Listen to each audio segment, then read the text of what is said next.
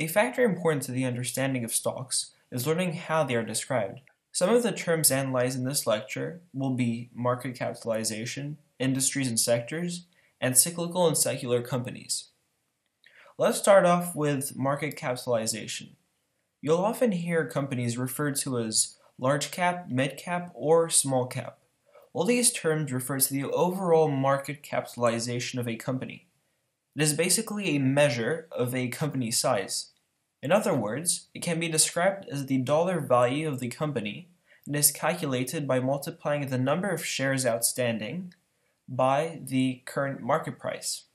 The shares outstanding of a company can be found on any financial website, such as Yahoo or Google Finance, and is just meant to represent the company's stock held by all of its shareholders.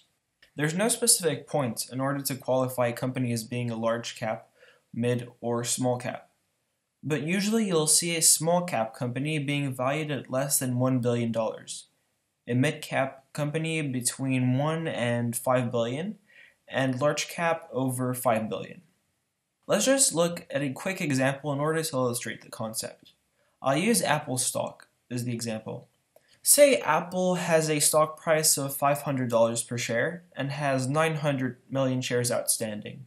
If you were to multiply both figures, you would find out that its market capitalization stands at 450 billion, earning it a spot as a large cap company. Larger cap companies will tend to be much less vulnerable to the ups and downs of the economy, in large part due to their huge financial reserves. On the other hand, small cap companies are much more vulnerable to turmoils, but can provide for a lot more growth versus large caps. Companies are always divided into sectors and industries. A sector represents a large part of the economy. These can be sectors from financial to technology companies. Industries, on the other hand, are much more specific and are part of a sector.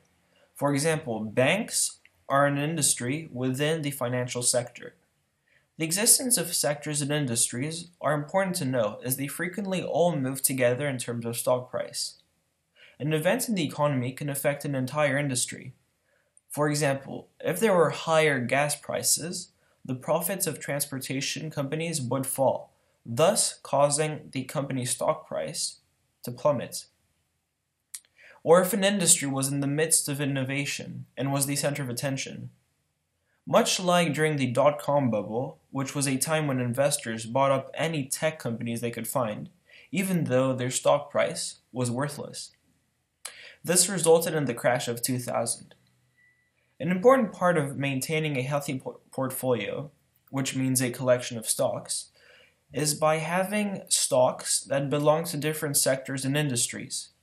It is important as if, say, a stock of one industry were to fall, you would have the downside protection of the other stocks, which would belong to different industries and sectors.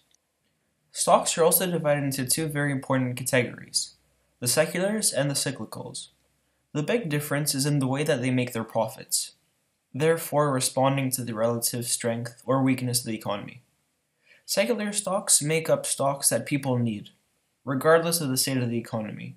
So for example, consumer staples, which are basically supermarkets, etc., or healthcare. So basically services that people will always use even during a weak economy. The opposite to these are cyclicals, sectors and companies that require a strong economy to thrive. Industries such as travel or luxury goods are some of them. During times of economic hardship, they tend to have decreased profits as people try to cut down on unnecessary expenses. The three major descriptions of stock discussed in this lecture were market capitalization, which is the company's total value, sectors and industries, which are categories in which companies are placed in relation to what they do, and seculars and cyclicals, which is related to the two different types of companies and how they make their profits. So this concludes this lecture on how stocks are described. Thank you very much.